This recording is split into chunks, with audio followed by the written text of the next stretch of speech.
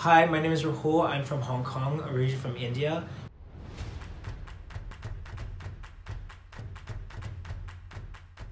I came to Daily School of Canada when I was in PG1, and I've been here ever since. So of course the school has changed me in many ways. I mean, when you're in kindergarten, you learn things like how to spell words, and then when you're in elementary, of course, like it changes so much. And then middle school to high school, I think DLA has really helped me mature as a person, but also be able to prepare for post-secondary life.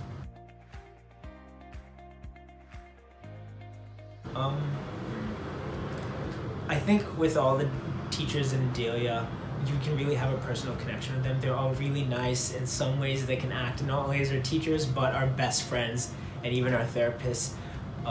Miss Chan, for example, when I was in middle school, I didn't really love English so much, but when I came into high school and not only was in the path to maturing, she really showed me how literature and just in general, like archetypes and themes are all around us and in many ways affect our own lives. And that really inspired me and also pushed me to further look into myself as to how to mature and grow.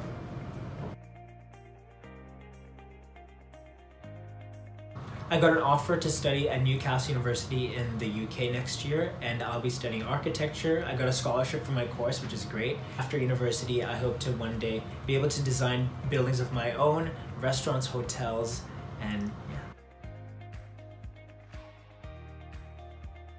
I think in Delia, I will miss the most the people. Whether it's friends, teachers, or the guidance counselors or coaches, I think everyone, especially when you've been here for so long, kind of acts as like a family. You get to know them on a personal level, and it's extremely wholesome.